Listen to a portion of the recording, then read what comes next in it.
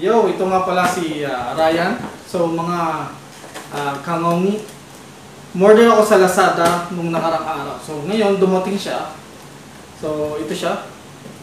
Tada! So in-order ko isang cabin filter at isang air filter. Okay, so naghahalaga siya ng 335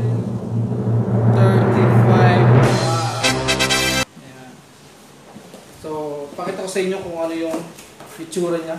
So ang air filter, ito siya. Ayan. Saka yung cabin filter. Ayan. Okay. So, in-order ka siya ng buy one take one. So, pero pwede siyang order na per piece. So, sa 335 baht, sa Pilipinas nun, mga nasa 550. Pero dito nasa ano na siya, 300 plus baht. So pero pwede siyang bilhin per pieces. So ito yung nakita ko sa Lazada, Thailand. Ang isang piraso nito naghahalagang 250 baht. So more than 100 pesos sa Pilipinas.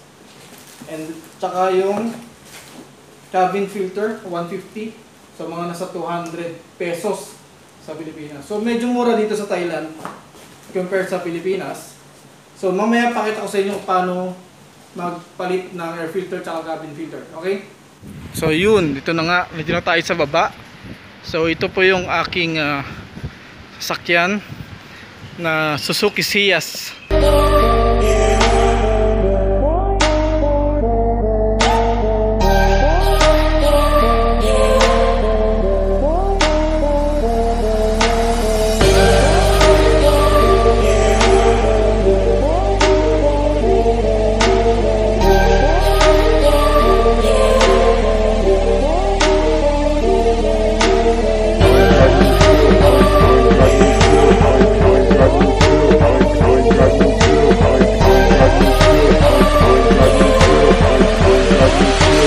Bruh, I ain't got no chill.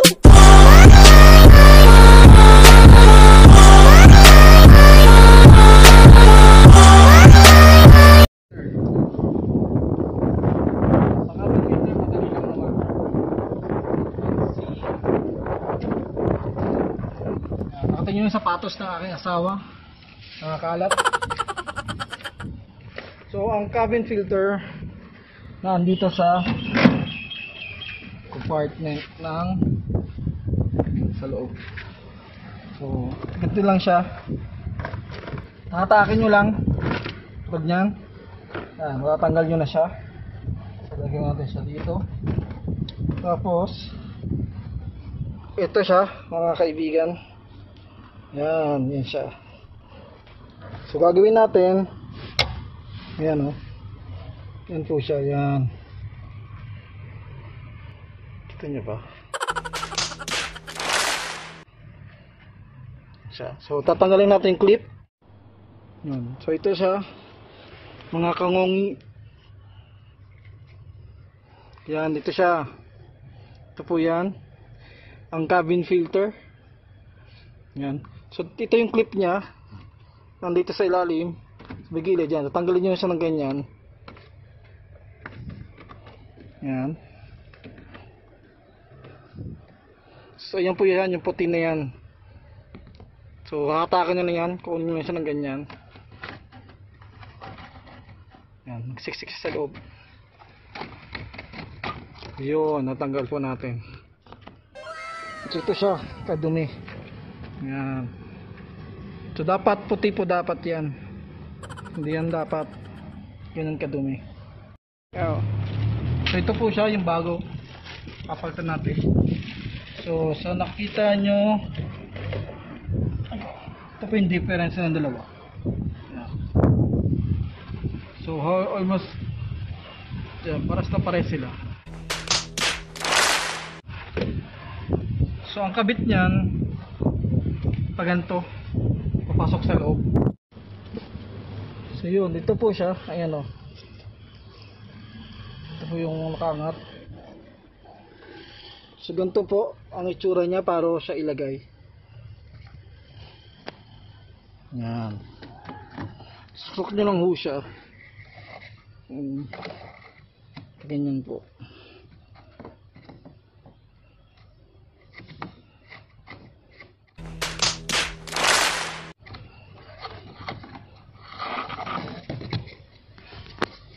Hindi, mali eh. So yan, ito po siya. So yan, ito po ang cabin filter. So pag ganyan po ang kalagay, tagilid kasi meron siyang ano sa gilid. So push nyo lang. Yan sa loob. Yan po. So okay na po yan. And then kapasok nyo lang to. Ito po yung takip nya. Yan. So po yan. May clip po yan sa gilid. Push nyo lang. Yan. Yun. Ayaw. Mga bobo! Mga bobo! Kasi mali ang aking ginawa. Yan. Yan. Okay na po. So okay na. Nakabit kayo na maayos ang aking cabin filter. So ibabalik to po natin. Yan. So paano siya tinanggal? Ganun din po. Ito po yung so para po sa mga hindi ganong nakakaalam, so ito pong clip na to, yan o, yan, para po dito yan, yan, dalawa po yan. So pag sa kinarga nyo yan, ganyan po dapat ang itsura nya. So i-push nyo lang. So yan, okay na po siya. So masasara na po siya na maayos. Yun. So okay na mga kangongi at mga kasiyas. Sa mga hindi ganong nakakaalam paano mag-ayos ng cabin filter, ganun po ang pagkagawa niya. So yun, para naman po sa air filter. So yan, buksan natin yung hood. Yun po.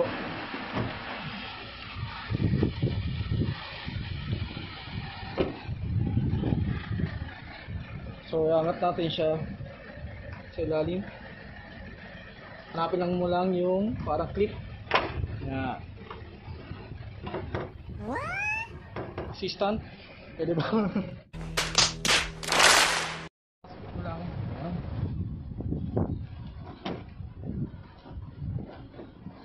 So ang air filter andito po siya. Sa loob nito yung air filter. So gagawin natin, tanggal natin yung dalawang clip. Ganyan. Ito po, yan. Ang air filter. So, tingnan nyo gaano kadumi ang aking air filter. So, tatanggal mo lang siya ng ganyan. So, ito po siya. Gaano kadumi. Nakita nyo yan? Gaano kaitim.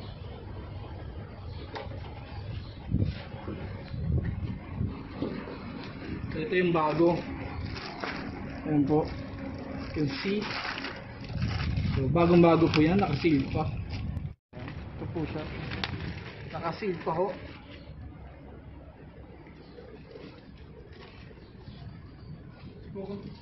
Papaya ko sa inyo kung gaano kadumi ang air filter.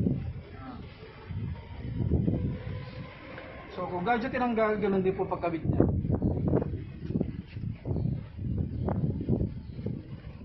Pag ganyan po ang pagkabit yan sa loob. Tapos po yan ang clip ng ganyan.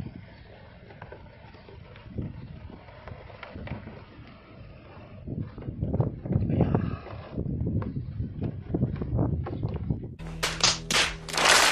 Ayan. So meron pa siyang dito. Kailangan po parehas. Kailangan po saktong-sakto din sa linya niya. So meron siyang hook sa ilalim. So gaganyan nyo lang. Ganyan. Kakabit. Babalik nyo lang sa ano. Clip. Yan. Okay na po.